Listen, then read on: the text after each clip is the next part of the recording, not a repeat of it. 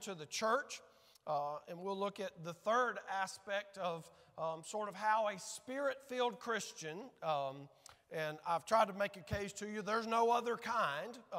If you are a believer in Jesus Christ, the Holy Spirit resides in you. And Paul's now giving instruction to those who have been chosen by God, redeemed by Christ, and marked by the Holy Spirit. There is a way in which those such people ought to live.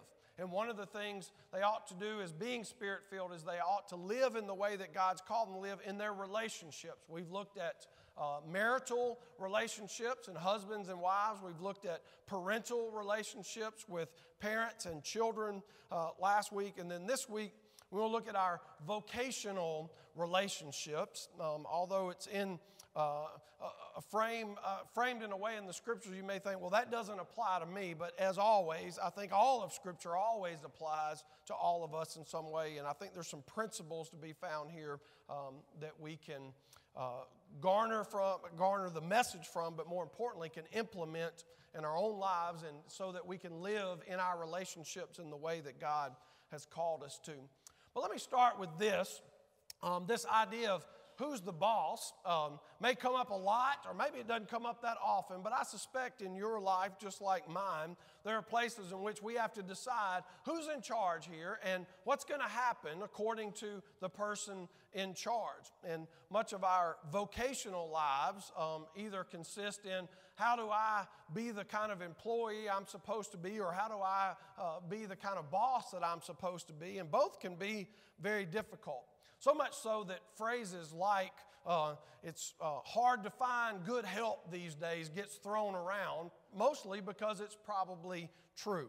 And I think that's always been true. We can go back more than 100 years, and there was a guy named Elbert Hubbard that on February 22nd, 1899, there was a very small article published in not a real widely distributed piece of literature that kind of caught fire. Now, Elbert Hubbard, in fact, I'll put the name that was later published under this title, A Message to Garcia. Well, he wrote this article because the publication that he edited himself and wrote much for, he needed some space filled. If you've ever had to do a document you want a whole page, especially when printing was much more difficult and much more costly, you didn't want blank space on something needlessly. So he wrote a small article just kind of venting about his frustrations with different things, and he used this example. He says that there was a need during the Spanish-American War that President McKinley wanted a message personally delivered to General Garcia that was in the heart of Cuba. And he asked who could do such a thing. It would be a long and dangerous mission to do that. And it was said that a man by the name of Lieutenant Rowan would be the man for the job. And several people said if anybody can do it, he can do it. And so he received his orders and very quickly carried them out effectively and diligently.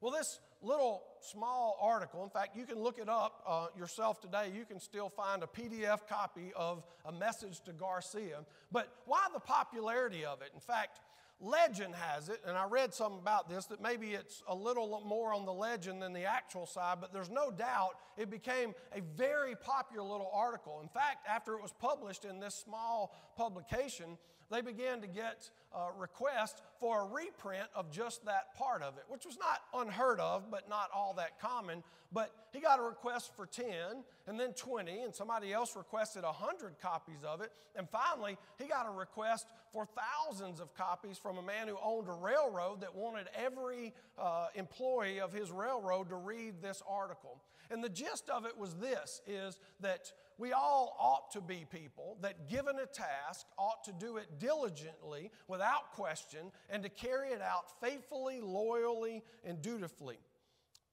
Why is that so popular? In fact, here's one of the concluding statements in this little publication, A Message to Garcia. He says, civilization is one long, anxious search for just such individuals as Rowan, who's in this story. Anything such a man asks will be granted. His kind is so rare that no employer can afford to let him go. He is wanted in every city, town, and village, in every office, shop, store, and factory. The world cries out for such. He is needed and needed badly. The man who can carry a message to Garcia. Now, that caught on so much so that famously in the Watergate tapes, President Nixon was found saying, I need a man who can carry a message to Garcia.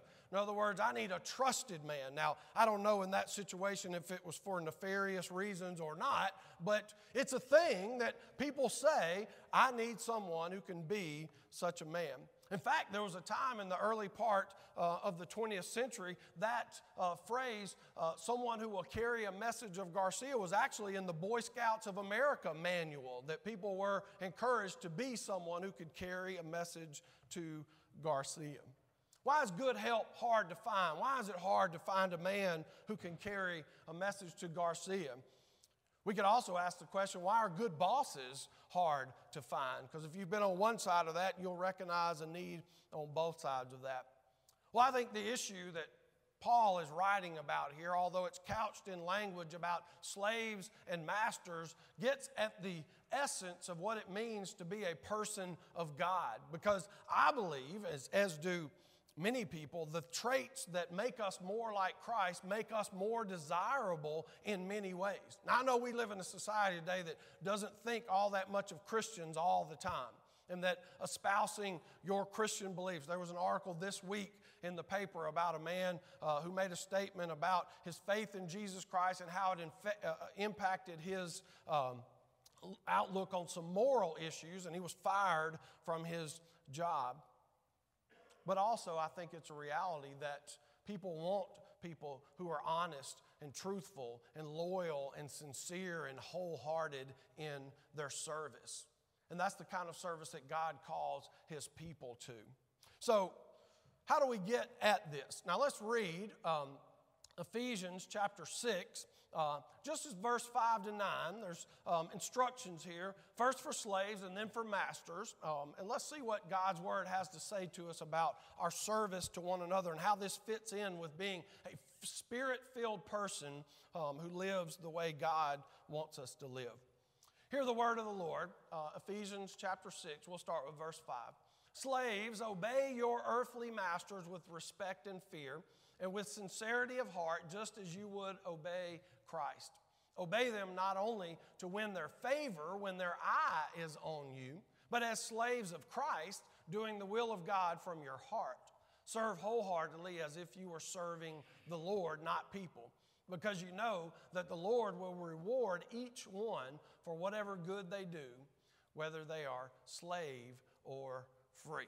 And we're going to save verse 9 for just a minute, but before we go any further, let me just say a word about slavery and why it is a common critique of the Bible that you read things like this and you say, why doesn't the Bible just outright condemn slavery? We live in a time and in a place in the world that almost unanimously condemns this kind of thing. Why doesn't the Bible do it here? Well, let's say a couple things that I think need to be known about. When Paul is referencing slavery, what is he referencing? Yes, it was an institution. It's hard for us not to think of slavery in terms of North American slavery in the 16th, 17th, 18th centuries along in there. What a horrible blight on our history. And it's common all around the world in almost all times. But in Paul's day, slavery was a little different than that, although it could have some exact parallels in certain places. But in the Roman world during Paul's day, this is hard to imagine, but there were 60 million slaves in the Roman Empire, and an empire that consisted of about 120 million people. So somewhere in the neighborhood of half of all the people who might happen upon this letter would be on one side or the other, because if there's 120 or 60 million slaves, there might not be 60 million slave owners, but there must have been a lot. And even in the Roman Empire, slavery was not always, in fact, not often, what's today called chattel slavery, where one person was literally owned for all eternity by another. Most slavery people had entered into voluntarily. But even that gets a little sticky, as to say, how voluntary is it to have to sell yourself to someone for a certain amount of time in order to not starve to death or in order to make ends meet for your family? But also we read in current literature about the same time this was written, often slaves held places of high honor. They were not only like family members, but also had all kinds of rights and often would inherit the fortune, or at least whatever was passed on when there was no descendants to be there. But that doesn't let us off the hook to say, okay, if there was examples where slavery might not have been so bad, there were plenty, and there were plenty in the Roman Empire. There are people going all the way back to the time of Aristotle that talk about slaves being killed for being disobedient, or even for minor things. They were bought and sold, separated from families at a whim of an owner. So is the Bible wrong for not abolishing slavery or not calling directly for the abolishment of such an institution? I want you to know this, that if you've read the whole Bible and you understand Old Testament, New Testament all the way through, the Bible does speak about that. And the things that it speaks about slavery would be radical, revolutionary, and life-changing and countercultural to all the norms in society at any of those times. For instance, in Israel, back in the Old Testament, there were slaves in many households. But you also have to understand that the value of human life was such that God had commanded his people that every 7 years all slaves would be released unconditionally. That even in a subtle way that would have been countercultural at the time to say that's not the way people were meant to live. They were not meant to live subservient and owned by another person. In the New Testament, in the book of Galatians, this same Apostle Paul wrote that in Jesus Christ there was neither Jew nor Greek, slave nor free, male nor female. That in the body of Christ, as they were gathered together, no one was looked at as slave or free, that all were free in Jesus Christ. And maybe the most revolutionary thing, and it's almost never mentioned, I did a fair bit of reading about how the church addresses slavery historically and even today. And this isn't the first thing that comes up, but there's a small letter. In fact, you may have passed over it, may not have ever read it. It fits on one page in your Bible called Philemon. And Philemon is a book that's written to a slave owner by the name of Philemon about a runaway slave named Onesimus. Onesimus was a slave who not only ran away from his master, but stole some things before he ran away. He happened to be in the same place the Apostle Paul was and became a believer in Jesus Christ. And so do you know what Paul says to him and to his owner Philemon? Does he say, you shouldn't have been doing this anyway, you need to go your separate ways? Paul says, no, you need to go back. And Paul does a really radical thing. He tells Philemon not to accept Onesimus back, forgive him for what he's done, and let him go back to being your slave. He says, let him come back and receive him as a brother. You see what Paul is saying there? Is that there is a calling in Jesus Christ that's much higher than the things around us. Now, I've already said to you, if you've been here the last couple weeks, that our relationships with each other in all kinds of ways are radically changed in Jesus Christ. That in Jesus Christ, that husbands and wives love and respect and treat each other in ways that weren't the normal for Paul's time. That wives could be treated similar to be slaves. They could be dismissed and thrown out without any reason given in many situations. And Paul says that should never be. A husband should lay down his life for his wife. He should give himself up just like Jesus has given himself up. And in parental relationships, that fathers don't exasperate their children, they love them, that they wash them with the word, similar to how husbands and wives interact with one another. These relationships are not just made better, they're radically changed, a whole new definition of relating to one another. And so although, yes, Paul addresses slaves and masters, because so many people that would have read this letter would have found themselves in these situations. And I think it's one of the places in which the Bible speaks to all of us in all places for all times on all subjects. And so not only does it not endorse the institution of slavery, I think if Paul's instructions were to be followed, that institution would have been quickly stood on its head and abolished on its own. The way to abolish slavery, in fact, historically, those who were most effective in the abolition of slavery were those who were believers in Jesus Christ. People like William Wilberforce and others that worked so diligently and tirelessly, not because they wanted to be a do-gooder, but because they believed that that's what the gospel says should affect our lives. That's how we should live our lives. So having said all of that, we don't live in a slave society today where it's illegal in our country for one person to own another. But we do live in a time where our relationships with one another often find us under the authority of someone else. And we have to say, how do we live in that kind of relationship? In fact, we live in a time where work relationships are often used for dishonest gain, for exploitation, and all kinds of ungodliness. So a word to what I want to say today is to employers and employees. First, to employees, to those who are under the authority of another in your vocational life, just these three things, I'm going to put them all up here at once, is that first and foremost, we are to glorify and obey Christ, and we can do it in these three simple ways. First of all, working respectfully. Notice what verse 5 said there, that we do such with fear and respect. That we do it in a way that honors another person. That the Bible's clear that those who are put in positions of power have been put there by God. In fact, in the Old Testament, even wicked, evil rulers and kings, it says God was working out His purpose in them and through them. God's not the author of that evil, but He is working in that. And so if you're here today and go, okay, whatever advice you're going to tell me as an employee, you don't know my boss. Well, I can tell you this, God knows your boss. And if you read your Bible, know that there were all kinds of people. Pick up the book of Daniel and see what these slaves who were God's people did when asked to do certain tasks. They were willing to obey a master except when it called for them to be disobedient to God. People like Daniel, Shadrach, Meshach, and Abednego are shining examples of how to be in a subservient position, but that gives true honor and service to the one who we all serve in God Himself through Jesus Christ.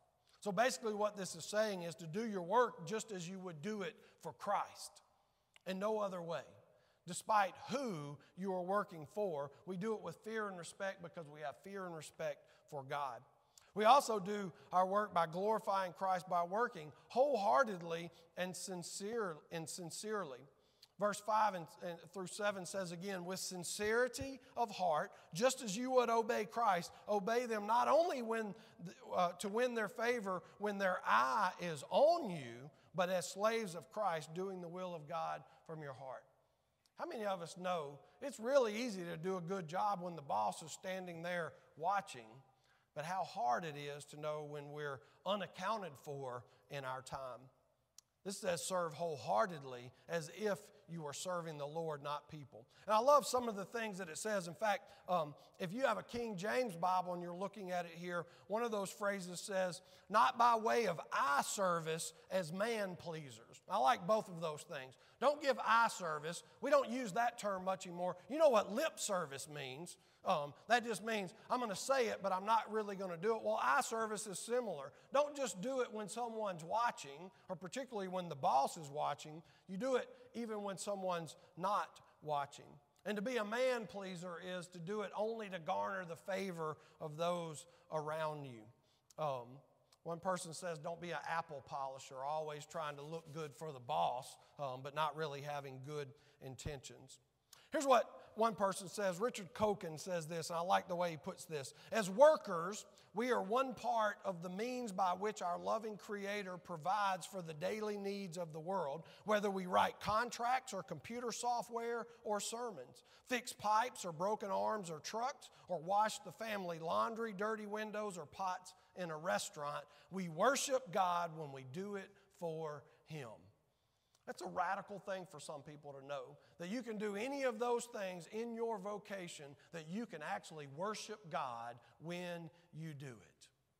No matter what others think of what you do, if you do it for God, it's an act of worship. He goes on to say, for we write, fix, wash, to feed the family and to earn money to contribute to the gospel work of our church and to seek opportunities to witness to our fellow workers and get this, and to please the big boss Jesus enthroned in heaven.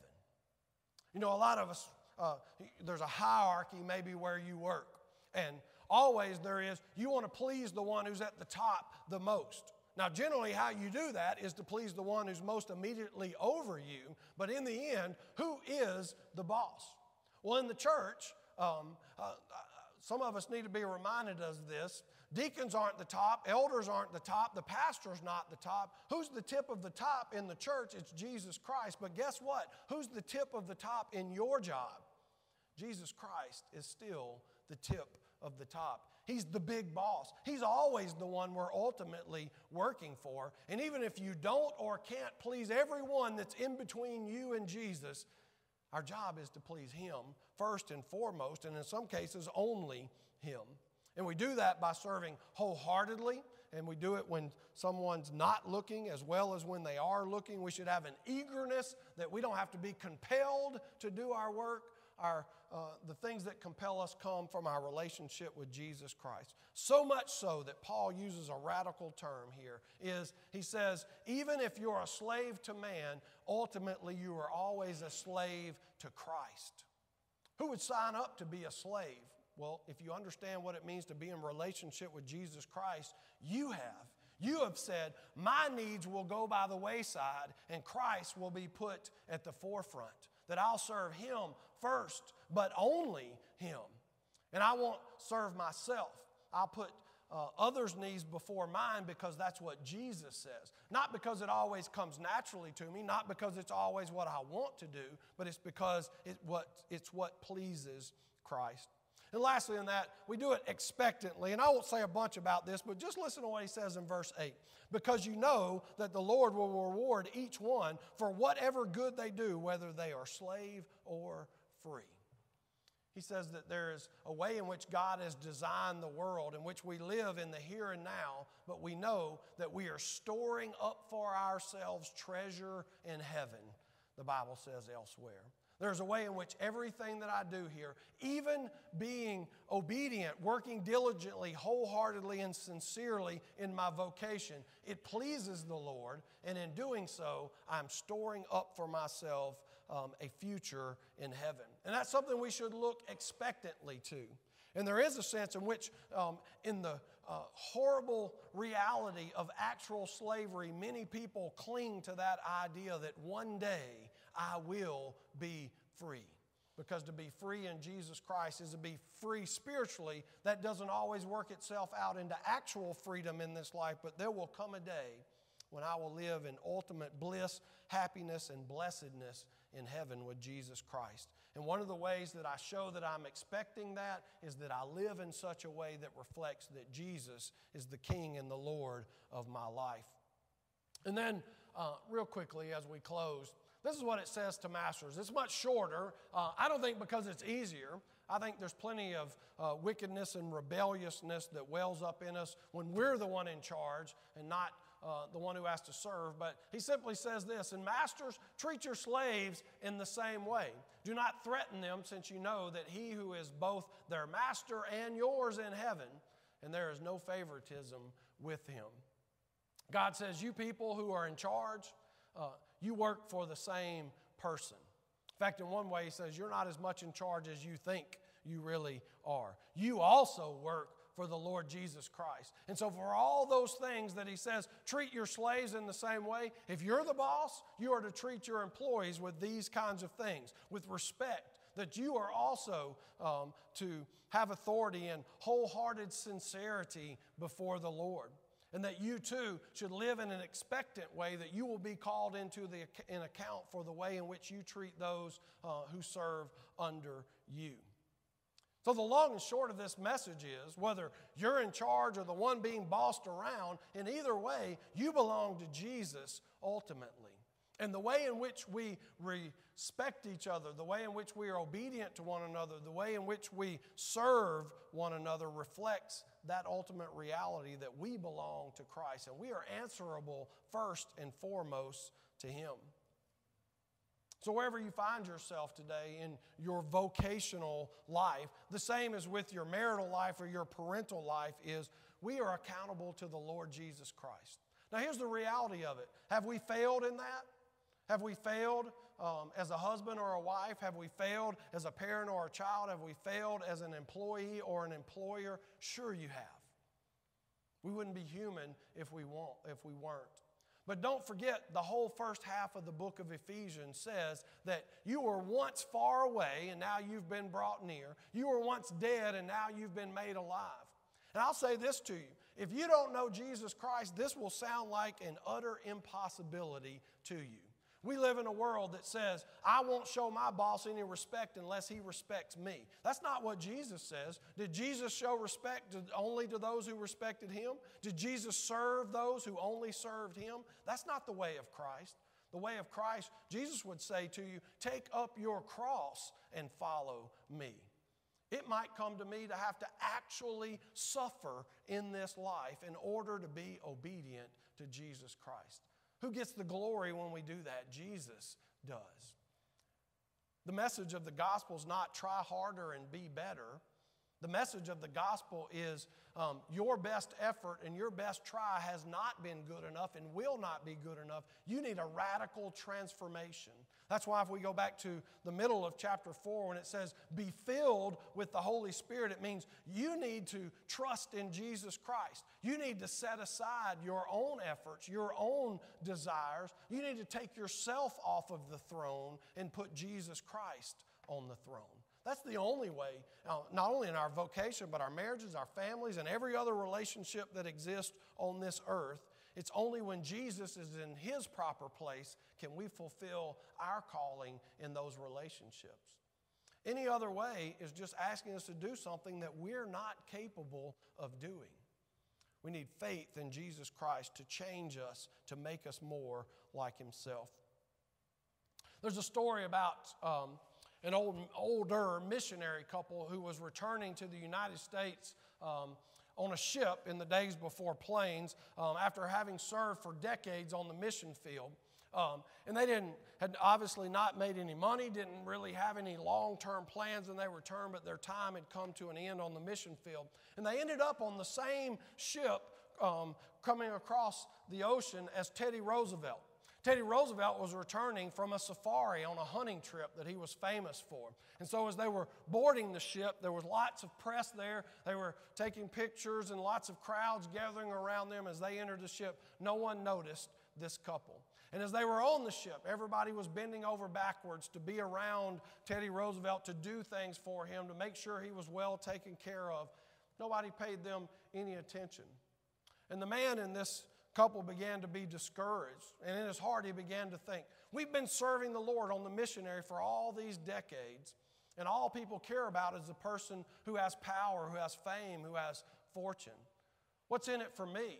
How come I don't see the same kind of accolades and attention that he does? And as they returned to New York Harbor, and there was a grand parade and a band and confetti, lots of pomp and circumstance for Teddy Roosevelt. And as he exited the ship, everyone deserted.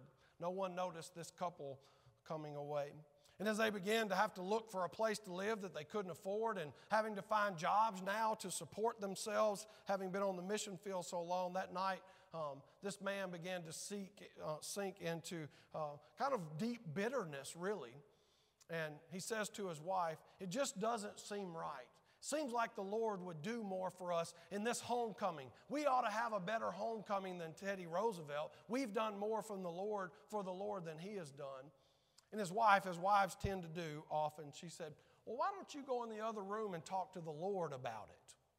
It's usually good advice from husband or wife. And so he did. And he came out, and just a few minutes later, and there was a smile on his face. And she said, well, you look like you're better. And he did. And he said, I am. And she said, well, what happened? He said, well, I prayed about it, and I told the Lord that I wasn't very happy about our homecoming, and I thought it ought to be bigger. And he said, the Lord said one very simple thing to me. He said, you're not home yet. What a grand revelation. His whole outlook on everything changes. That wasn't his homecoming.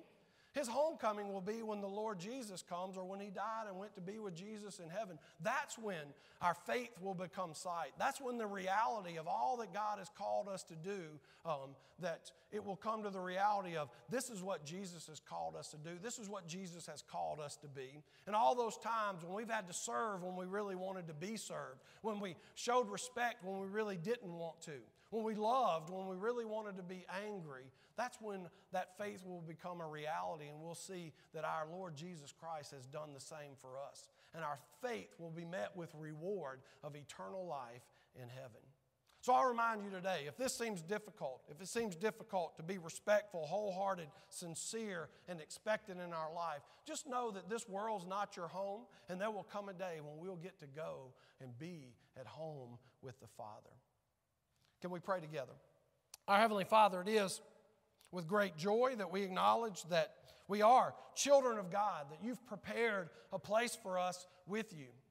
But we also are thankful that you've not left us to ourselves until that time, that you've given us your Holy Spirit to live in us, that you actually have given us opportunity to set aside that old nature, that part of us that wants to be selfish and look out only for ourselves, and that we can serve in our marriages, in our families, in our jobs, in all those places. Our relationships can be radically different because Jesus is radically different. I pray that we would seek freedom and justice and righteousness in all parts of society, that the wickedness and evil of things like slavery one day could be ended here on earth. But until that day, let us serve in the place that you've given us. Let us love in the way that Jesus has loved. Give us eyes of faith to endure, to persevere, and to faith that will see us through until the end. We know that that only happens by your word and by your Spirit that resides in us. And so we ask you for that today, and we do so in Jesus' name. Amen.